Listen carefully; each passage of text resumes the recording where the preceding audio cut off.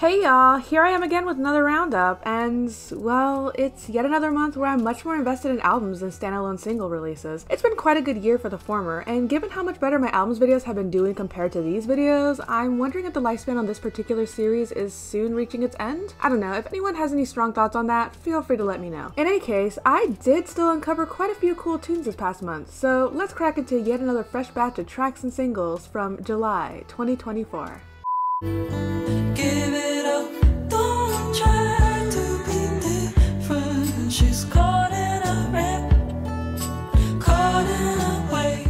So Nilüfer Yanya is a musician from London I've been aware of for quite a while, with her work spanning from such various territories as indie rock, sophistopop, and even post-punk. Her 2022 album Painless, with its lead single Midnight Sun, got quite the buzz back in its day, and well, yeah, I do like her. Though, to be honest, while I've always appreciated her presence and enjoyed her work, I don't think I'd previously listened to a song of hers that I could go as far as to say I loved. And that changes here, because Call It Love is just wonderful. Easily the best I've heard from her so far. Her vocals are just about as soft and languid as I've come to expect from her at this point, but I also feel a notable difference in the flavors of instrumentation here, with her usual electronic embellishments taking a backseat to the more organic textures of guitar plucks, tambourine, and muted piano. All this pairs well with the themes regarding self-discovery by way of deep-seated intuition, and when the guitars and keys come to a pronounced swell at that absolutely glorious instrumental break, it's like we're floating along the journey with her. Like I said, this has very much been my favorite turn I've heard from Yanya, and I'm so very eager to hear more.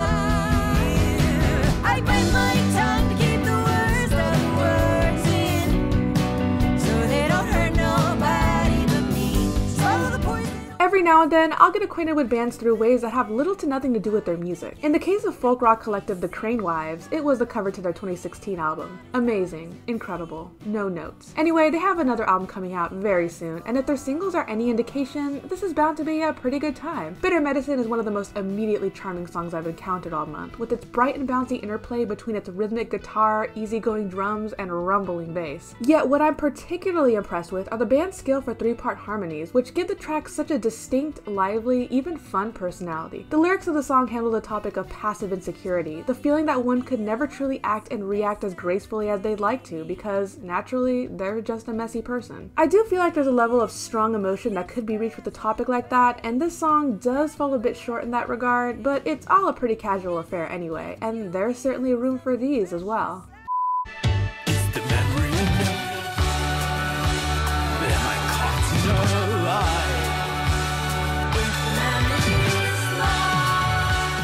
I often love showing off songs here that impact me on an emotional or intellectual level, but sometimes I also just want to show off something that I think is very plainly cool and interesting. Fantasy of a Broken Heart are a duo of indie rock weirdos that have made their way around the backdrop of the scene and yet are just barely releasing their debut album very soon. Lost was actually the first I've ever heard from them, and oh my god, I love this so much. What really amused me is just how many different, seemingly disruptive elements are jam-packed into this one. Sure, the jaunty piano groove alone is something to behold, but this is also strung along by a strange pairing of these delicate pop harmonies with the deranged, half-spoken delivery of its male vocalist. And even still, we've got components of jazz, shoegaze, and even sophistopop thrown into the mix for fun. Honestly, kinda getting some strong Fiery Furnaces energy with the sound, which is very much a compliment. It's wild, wonderful, colorful, and so very strange, in all the fun ways. I've also enjoyed the other singles I've heard from this group, so needless to say, I am tremendously excited for this upcoming record. I need more of this in my life. Immediately.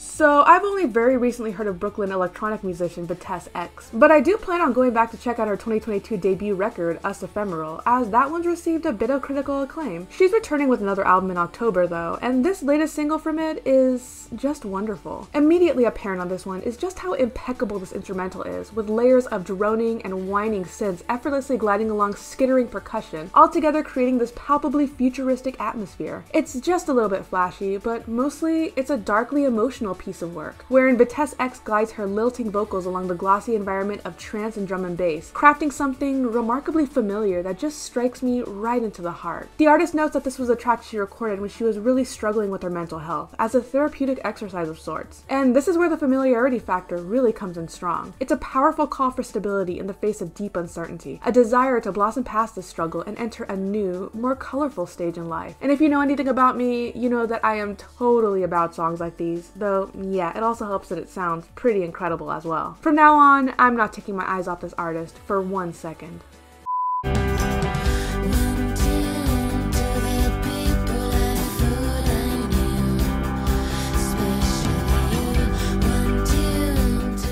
So Hinds are an indie pop rock project from Madrid who really caught my attention back in 2016 with their debut album, as well as their 2018 follow-up. I'm a sucker for all-female bands, and the breezy yet spunky sound they bring to their craft just charmed me completely. Sadly though, it seems that now the group may be on their last days. Through the years, the four-piece band has dwindled to a duo, and this latest album rollout has all the signs of a band fighting for some final pieces of relevancy before fully fading away. However, while none of their other singles have grabbed me as well, I'm pleased to report that Superstar shows that Hinds has still got it in them. Working along lyrics aimed at a past companion long gone, the frustration felt in their absence, and the organic build of confidence to realize they're better off without them anyway, this works and shifts along those rhythmic patterns of drums and guitars all the way to a big anthemic climax, which, as you know, is something I really like in music. Knowing what I know about this band, this feels very much like one last push to make something special and meaningful while they still can. And I absolutely adore these kinds of songs. Best of luck to Hinds for sure, but no matter what happens from this point on, they left a damn good conclusive entry with this one for sure.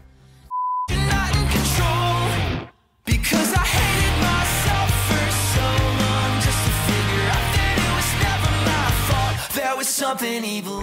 Origami Angel is a band of the Midwest-style emo variety that has only very recently come across my radar, though their 2019 debut record, Somewhere City, has gotten quite a bit of positive buzz. I'm definitely checking that one out soon. Really excited about the lead up to this upcoming record though, especially considering how strong these singles have been. I'm not certain if Dirty Mirror Selfie is my favorite so far, but it is the one I've latched onto for the time being. First thing I gotta say is that this song is so catchy. That melody alone was lodged so deep into my brain after only one listen, and I'm sure it'll stay there for a while after I finish this video. Along with the fact that, yeah, sad to say, I can relate to the sentiment of these lyrics so well. Feeling depressed and out of control in a world that offers no remorse, knowing that it's society that's broken, not oneself, and yet struggling to find the answers on how to properly consolidate oneself in the face of it all. Overthinking in song form, you gotta love it. And I do love it, with these energetic instrumentals and spirited vocals that lead into a much more optimistic conclusion than one would expect. I will admit that the breakdown at the bridge is a little bit silly, perhaps a bit more ham-fisted than necessary, but I like to think that it's at least slightly self-aware of this fact. Life's just strange like that, y'all. Leave it to the emos to make it all sound so darn fun.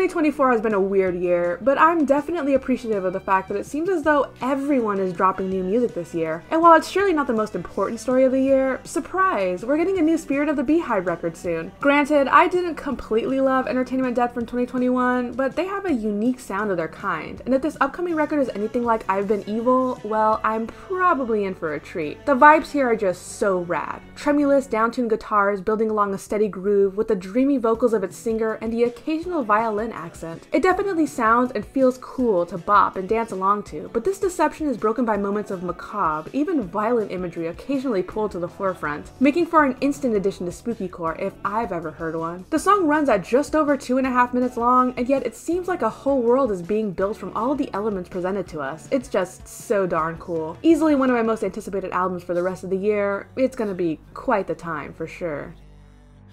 And that's all, folks. Hope some of these songs piqued your interest, and as always, let me know what else you're listening to. Always a delight to read those comments when they happen. But anyway, as always, take care, and I'll see you next time.